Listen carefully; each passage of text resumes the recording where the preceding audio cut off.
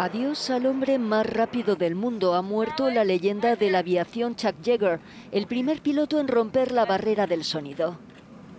Ha fallecido a los 97 años, lo anunciaba su esposa Victoria. Una vida increíble bien vivida, el piloto más grande de Estados Unidos y un legado de fuerza, aventura y patriotismo serán recordados para siempre, escribía en la cuenta de su esposo. A su hazaña de romper la barrera del sonido en 1947 siguieron otros muchos récords. El general Yeager veía esa proeza como el momento en el que el mundo se abrió al espacio. Chuck Yeager pasó la mayor parte de su carrera en el Ejército del Aire de Estados Unidos, donde había entrado con 18 años, primero como mecánico y luego como piloto, participando en la Segunda Guerra Mundial.